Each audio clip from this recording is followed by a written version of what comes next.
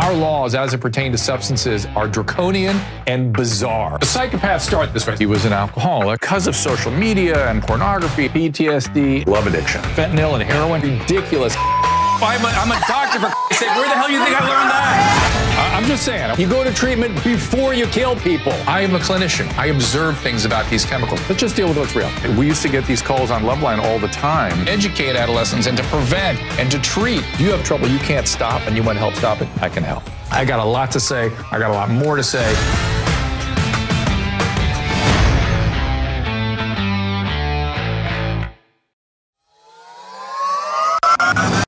And welcome, everyone. I am very excited about today's show. This is a technology I've been wanting to talk about for quite some time. It's a technology that supports this streaming show and podcast, and for a good reason, because I'm really excited about this technology. I've used it myself. I'm interested in this phenomenon, and I've brought in the Chief Scientific Officer of Hapbee Technology, Brian Mogen, who's also an expert in translational science and neuromodulation. He has a Ph.D. in bioengineering and brain computer interfaces.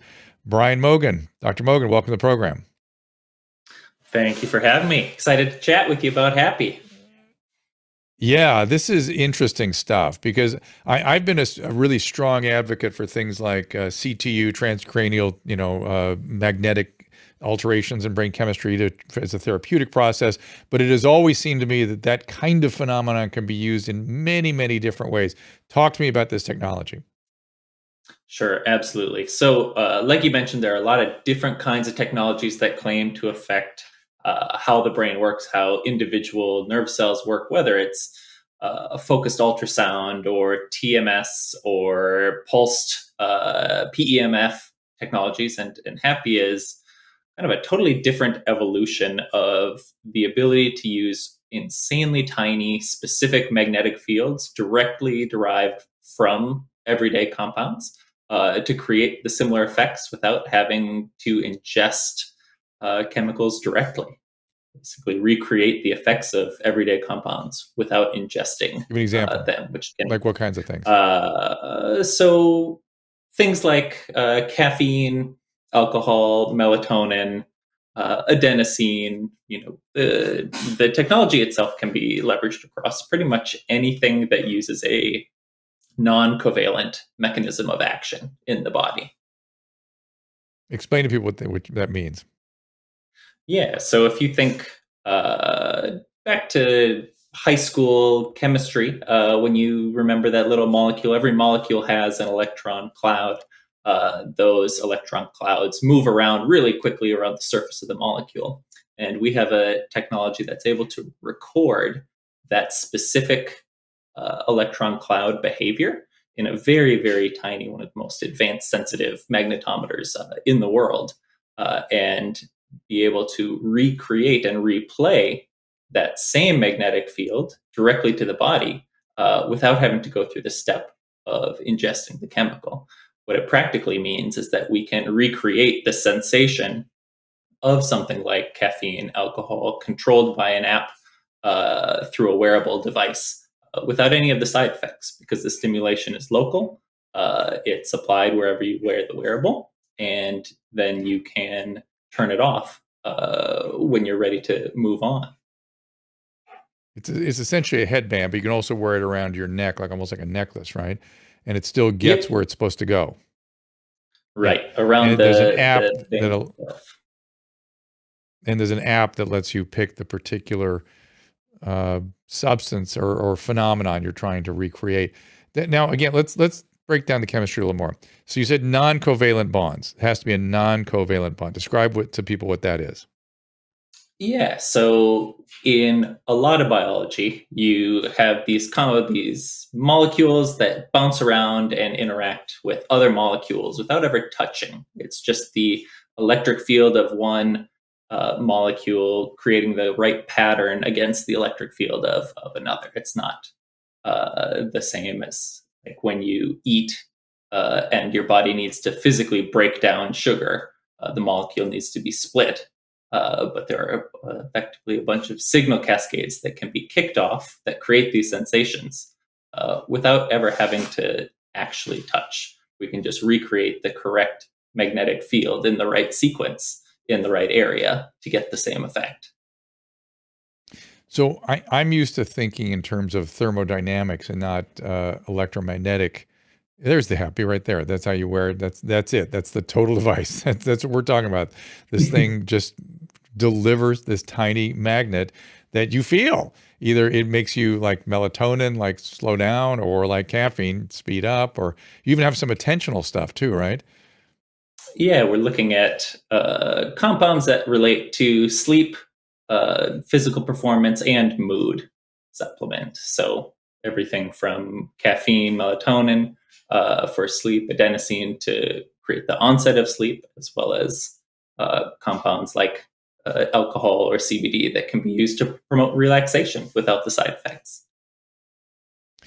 I'm when I think about biochemistry, I'm not used to thinking about electromagnetics. I'm used to thinking about thermodynamics and, sort of energy states and heat states and things like that. And where these molecules go is sort of driven by thermodynamic processes.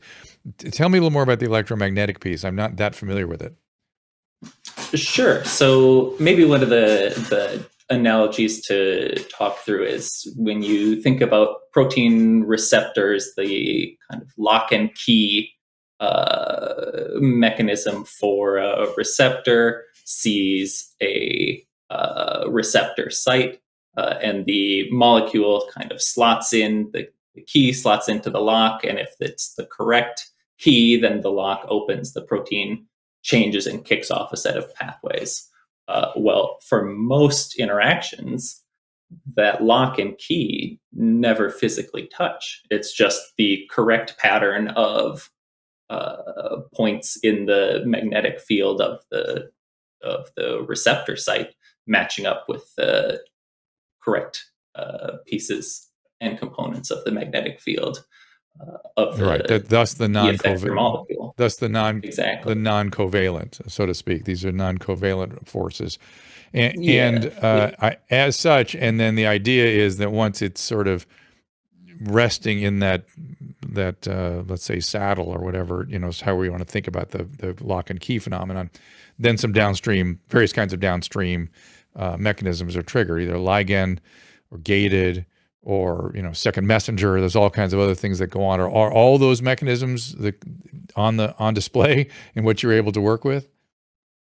At this point, yeah, there's about 15 years of benchtop research behind the technology that's been looking at academic work across a variety of different kinds of small molecules, and whether that's going step by step through a process for signals related to chemotherapy and cancer drugs that can show step by step the protein pathways that Hapbee technology uses follow the same signature as the standard biology.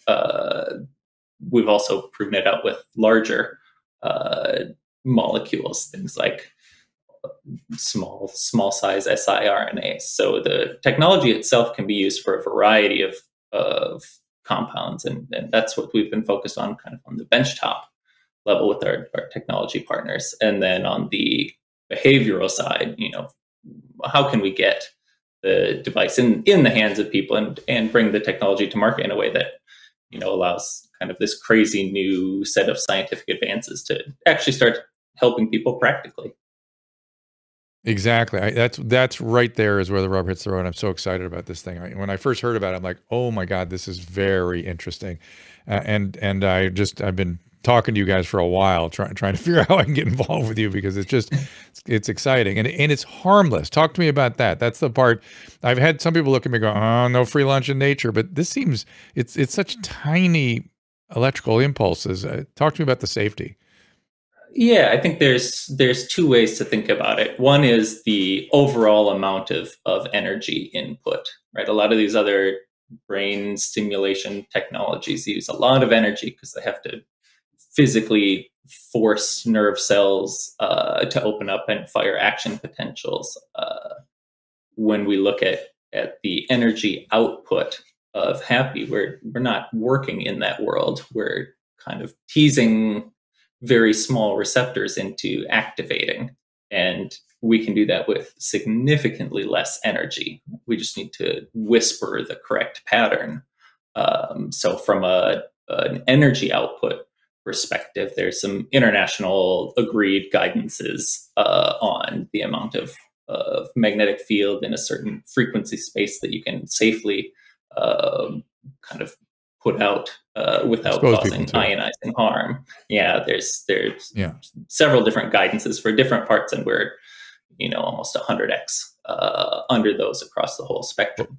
I think the other piece of that safety side is, it's a technology that you can turn off easily. You push play, it starts. You push stop, it stops. And at that point, you've kind of gotten yourself into the world of a drug with 0-second half-lives. Right. Oh, that's interesting.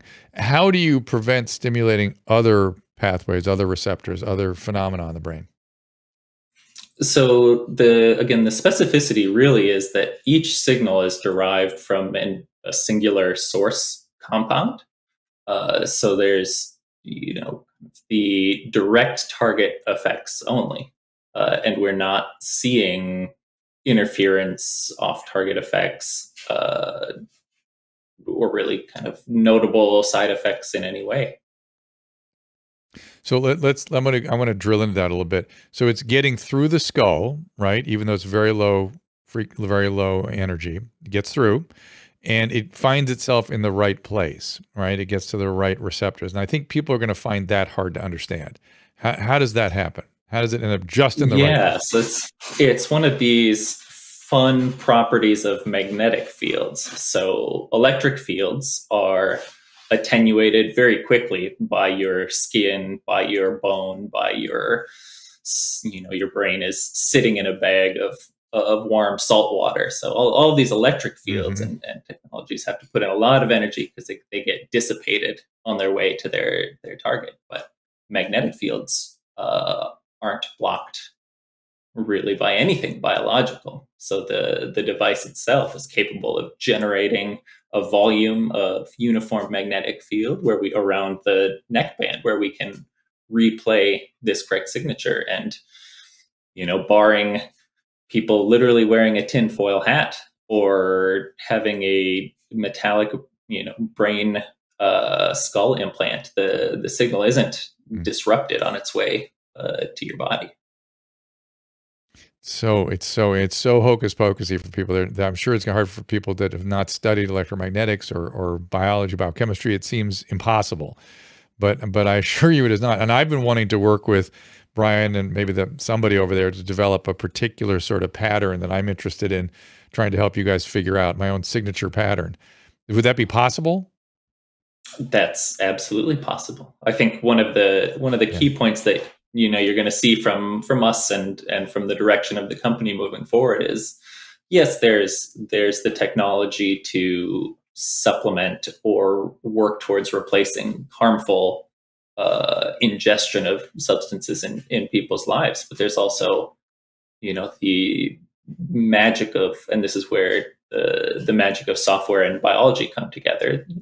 We also get to provide all the digital tools that you're familiar with for scheduling routines and generalized healthy behavior change, even outside of stimulation. So how can we combine, what we're seeing in our early users, just behaviorally? How are they using the product, but also how are they building out, their own programs, use cases, and what really ends up resonating with people. So how could it be like meditative or motivational, that kind of thing, right? Yeah, and to set a pattern to play back so that you are, ready to get up and work through emails in the morning, or focus on your commute to work, or relax on your drive home. It's really interesting. My son had a very striking response to the focus setting, because he has a little bit of scattered, attentional stuff, and he really thought it did something. Yeah, I think one of the key pieces of the technology of the whole is it's not a perfect recreation of the source molecules, and we don't ever expect the technology to get to a true one-to-one replacement in terms of Mm-hmm. efficacy and in terms of sensation. But kind of delivering and packaging up this watered down version, 60 to 70% Yeah. response. At least that's the data we're coming in off of some of the benchtop And what are people research. saying, And both users and in the lab? What are you hearing? yeah, so like you said, the first response is always, wow, holy cow, what a weird phenomenon. I can actually feel if I switch from a feel sleepy setting to a feel alert setting. I didn't expect it to work. So first is And almost it's, always yeah, incredulous, and yeah, second is yeah. really the wheel starts spinning of, okay, so if I could do this instead of stepping out for a cigarette, or instead of that third cup of coffee, maybe I don't need to run to the bathroom in the middle of my shift. And it's, and your point is exactly what I've seen with people, but it's not like, it's very subtle. It's like, it's very subtle feeling. But it is definitely something. You're definitely, it's not like coffee where all of a sudden you have a systemic reaction, your heart is pounding and you're kind of stimulated. You're just aware that I'm a little more something here. Something's changing. Hmm. Yeah, and that's again, we're not here to really create the next big entertainment tool. It's a No, no. lifestyle wellness. I'm not even sure that we would want to blow your socks off if we could. Right, right. Yeah, that's not the idea. The idea is enhancement, improvement, wellness. Yeah, sleep better, relax more easily, get going more easily. It's just like that, like you said, like that 60% boost, without any significant downside. That's the part that I find extraordinary. And then talk a little more about, your research when you were, getting your PhD. I mean, did you imagine that you would come up with this kind of technology? Is this something you foresaw down the line? So to be clear, I am not one of the inventors of the technology. It's been in development for many years, since well before I was even in college, much less finishing a PhD. But my background was in implanted brain computer interfaces, which was next Mm, generation brain control of hand and arm movements, new spinal cord implants, in working in non-human primates. So I got to see all of mm, the cutting edge technology, the Elon Musk Neuralink style crazy implants, long term spinal cord, like the whatever was at the cutting edge of being tried. I was very intimately familiar with, and when I finished school and had been doing some other digital health startup work at the time, I learned about Hapbee just kind of through the neurotech network that I had, and more or less said, yeah, I need to go be involved in this. I haven't seen a technology like this ever. Let's dive in. Let's figure out how we can, productize it and bring it to the people who are going to be needing it most. And that's really one of the things I love about the technology is it's something that we nice. can we can bring to people today. This isn't something that needs to sit in an FDA approval process for years Right, and years and years. right. And I have grave concerns about Neuralink. It's one thing if you're providing an implanted device for severe disease like Parkinson's, or you're trying to restore a limb movement or something, but to take a healthy person and drill into their skull, you change that person forever. When you put a burr hole in somebody's brain, their personality changes, they get infections, they have all kinds of medical and biological problems that are completely separate from the brain technology interface. And when, when they talk about Neuralink, I don't see any medical people. I don't see any biologists. I just go, oh, no, no, no, no. And ask to a neurosurgeon about what happens when you open a skull and touch it with a instrument of any type. And by the way, the Neuralink would have to be replaced periodically. Each time you get near the brain, you are killing millions of cells and you are altering the function of the brain. That's a massive ethical problem, in my opinion. Yeah, I think there's some really great philosophy of brain-computer interfaces work being done, funded by the U.S. federal government. One of my favorite philosophers is a guy named Tim Brown out of Seattle, also. But really, just how do we understand the personality changes, the sense of agency changes that happen on brain implants is a fascinating topic. And again, I could talk for a some long of it time is not about. the brain implant. Some of it is not the brain implant. It's just putting a burr hole in the brain, making a hole in the skull. You have alterations in all kinds of things, and it's real. Forget the effect of the technology. Just the procedure is so massively problematic for me. And again, this is that's why I got excited about stuff like this. This is absolutely not going to have any of those concerns. It just isn't. Yes, it's as non-invasive as it gets. Yeah, yeah. So how do people get it? Who do you want to get it? Talk about that a little bit.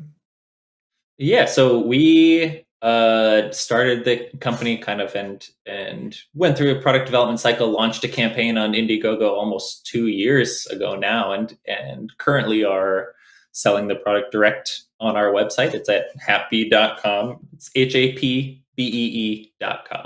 And that's pretty much the only place you can get the product now. We're going through the struggles and growth problems that pretty much every technology hardware company is right now, as far as the supply chain and manufacturing. So we're scaling up to be able to support more partners, and then who is getting the device right now. We really started, on the kind of crazy technology end of the spectrum with the biohacking support crowd, people looking to really optimize their performance. And what we ended up finding, and we're continuing to find, is that the technology is resonating a lot better with folks who have, just kind of minor issues. We've very surprisingly found that it's resonated very well with the returning service members and veterans populations, folks who have trouble sleeping, whether that's related to just kind of daily anxiety or otherwise, something that can be used as a tool to provide them a little bit of support just to get through. You guys have a whole study on that. I think I'm going to be interviewing somebody that was lead in that study, or was that you I was going to talk to about that? No, I think you're going to be talking to one of my colleagues or one of the veteran lead organizers here shortly. Can't wait. Yeah, I'm really excited. They found some pretty wild results. I actually don't even have all the data. I just saw the summary earlier today.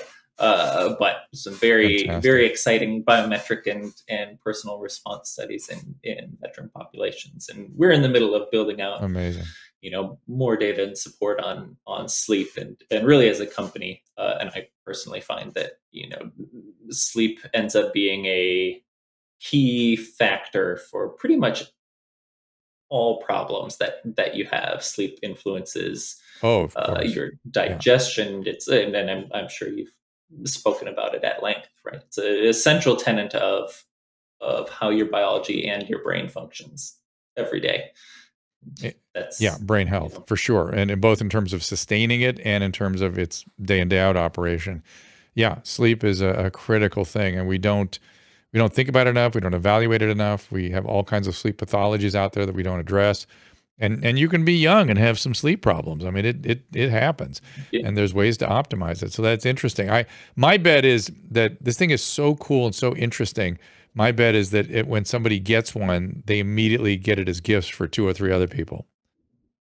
We have seen that quite a bit, or more commonly, a husband and wife will buy one because, the wife hears about it, and the husband will try it, and all of a sudden it's gone missing and she can't find the device she bought anymore and has to order another one because it's been co-opted. Right. Yep. That happened with my kids. It's exactly what happened. So, yep. Well, listen, I really appreciate being a part of this organization and that what you're doing there and the research. And I'm so excited about it. I think it's just a extraordinary little step forward that I'm happy to participate in. It's not, I'm not telling you it's going to change your life, and it's not to treat anything. It's really just sort of an optimization, a wellness little instrument that has kind of extraordinary little properties and potential to it. And God knows in today's world, we need those little nudges. We need those little moving us in the right directions. And so I look forward to seeing what else you guys come up with. And I look forward to talking to the researchers on the veterans, the veteran research, because that's such a population that needs so much. And if you could help them with this, it's just, to me, it's fantastic. Yeah, absolutely. All right. Brian Mogen, Ph.D. You can see more at hapbee.com, Hapbee. Do you have your own personal website or anything you want to refer people to? No, at this point, just, all my online. I've been busy trying to build the product and haven't built out a presence myself. Occasionally, I'll throw a comment on Twitter, but okay, it's easy to find me just under my real name. So that's about where I am. Brian Mogen. And if people want to purchase and Hapbee, they just go to the website, and it's just like using any other website to purchase Hapbee.com, a phone or something. You'll see it right there. All right, Brian, thank you so much. Good. Absolutely. It was a pleasure talking to you.